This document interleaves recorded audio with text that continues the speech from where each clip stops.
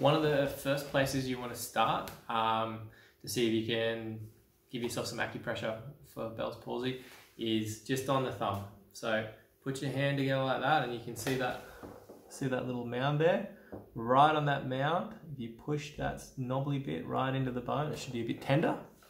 Now, as you do that, once again, you're going to keep trying to move the affected area. So like blinking, opening the eyes, making like kissy faces, trying to smile, and just keep rubbing it backwards and forwards. It should be a little bit tender. Obviously, don't hurt yourself, but we want that stimulation. So we want the tenderness as well as the stimulation from you moving the mouth. So apologies for the facials, but that's kind of what you need to do. That's where I want you to start. So do that for about 10 to 15 seconds. It always works better from our point of view to do the opposite side to the affected area, but you know, for acupressure, you can do both.